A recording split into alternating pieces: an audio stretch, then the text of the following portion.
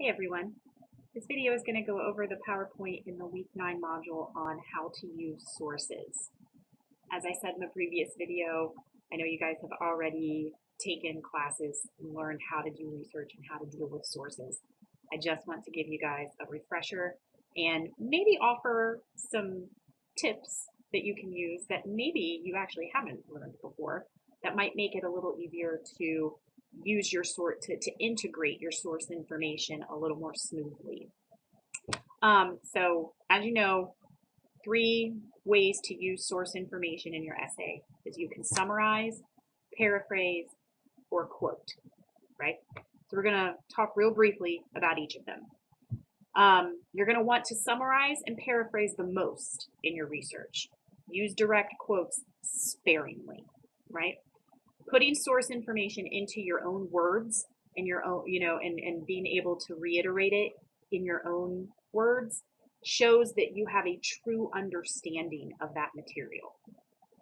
It shows that you have absorbed it, analyzed it, synthesized it, and now you're giving something new back to us, right? And putting things into your own words can help the reader better understand what's coming from that source. A lot of times we're using sources that can be really formal and using a lot of language that we don't use on a daily basis. And if you're just using that same wording, even if it's direct quotes and you're citing it properly, it might not be easy for the reader to quickly understand that source material. If you're putting things into your own words, like truly putting it into your own words, your reader stands a much better chance of understanding exactly what that source information is saying and how it relates to your argument, right? Don't include your commentary in a source, in a summary or a paraphrase, right? That comes before and after the source material, right? Introduce the summary or paraphrase, and then afterwards give your own ideas that show how that source information relates to your ideas, to your argument. And you don't want the reader to ever become confused about which information is yours and which is coming from a source. But you want everything to sound like your words. But that's where the citations come in, to make sure that they know, oh, this sounds like, Tiffany totally wrote this section, but the citation tells me the information came from a source, but it sounds so much like her normal voice when she writes that I know she truly understood the source and put it in her own words and then incorporated it into her argument. And that builds my credibility, right?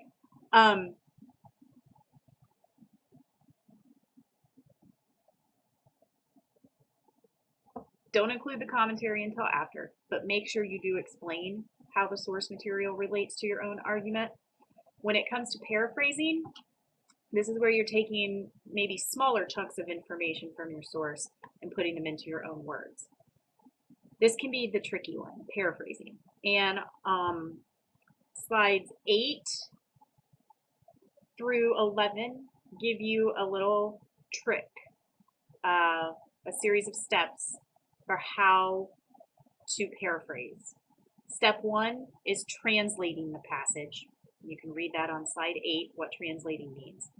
Once you have a translated version of the source information, step 2 is then to flip it. And that literally means like reversing the order of the thoughts. And then that's on slide 9, how to flip it. Slide 10 goes into how to add the signal phrase once you've flipped it. So step 3 is adding the signal phrase. Once you have the signal phrase, then step 4 is to give the citation and the commentary added. And you can see a really good example of that 4-step process there on slides 8 through 11, and then the finished product is at the bottom of slide 11.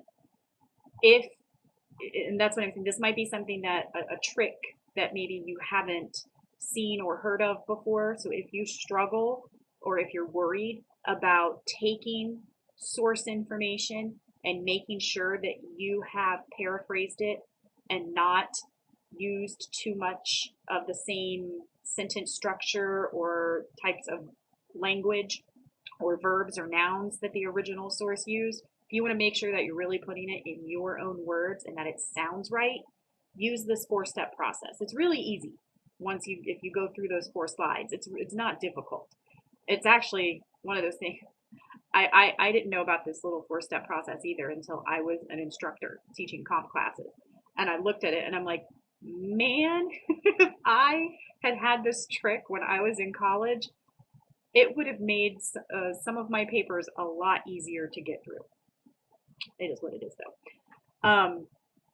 So go through that 4-step process there, slides 8 through 11. Slide 12 gives you a lot of different verbs that you can use for those signal phrases. And it's all going to depend on what you're trying to convey when you use the source information. But a nice list there of common verbs that are used in the signal phrases to introduce the information coming from a source. So you can always refer back to this slide as well.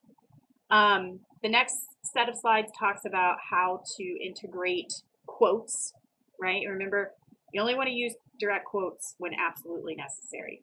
When the original author made a point so clearly and so concisely that you really can't think of a better way to say it. Maybe it's just particularly vivid or striking the way they said it originally, and you just don't want to mess with it, right? Maybe it's really dense,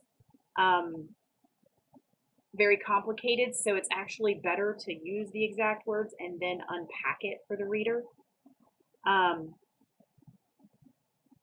Or if you're making a claim, this is part of your argument here, where you think the reader is not going to believe you or they're not going to agree with you, then you might want to use a direct quote from a source to help drive it home to your reader that what you're saying is valid.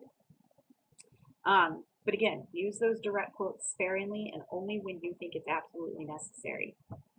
Always have a good reason for using a direct quote, otherwise use a summary or paraphrase. Don't allow any of your source information to speak for itself, certainly not direct quotes. Always make sure that you have provided an explanation or an analysis of the source information. And don't use any source material, including direct quotations, don't use it as padding. You know, make sure it's there for a purpose, right? We've got some examples on slides 15 and 16, how to get good quotes in and how to make sure you don't have very wordy, awkward signal phrases to introduce the source information. A couple of tips on how to use the signal phrases, the signal verbs, to introduce the source information. It's all there for you to look at. Just, again, a refresher. I just wanted to make sure that I hit on making sure you understood what a summary was and making sure that you know to come here for that 4-step process on paraphrasing if you need to. And then the signal phrases, that list there on slide 12, and then making sure you remembered the basics of using direct quotes. Again, I'm not spending a whole lot of time going through this because this is something that hopefully you guys have already had in Comp 2, maybe even Comp 1, depending on who taught that class for you. But I know you guys, I'm expecting you to use sources in your course project essay, and I just wanted to throw this out there this week as you're in the revision stage to make sure that you guys had it to come back to, quick, easy place to refresh your memory on how to integrate those sources. And you will have a homework assignment on it. I hope it's easy. Gosh. I was really hoping that the integrating sources assignment would be a little, I don't want to say maybe easy was the wrong word, but maybe familiar is the word that I should use. That what I'm asking you to do in that assignment is a little more familiar to you.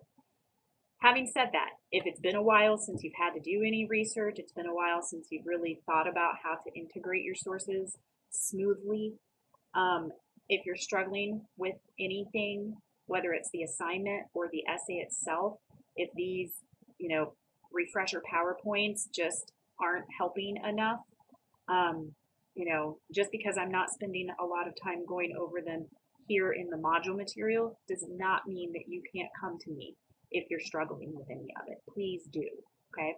So if you have any questions or concerns, let me know right away. Otherwise, you guys are free to move on to the next item in the module.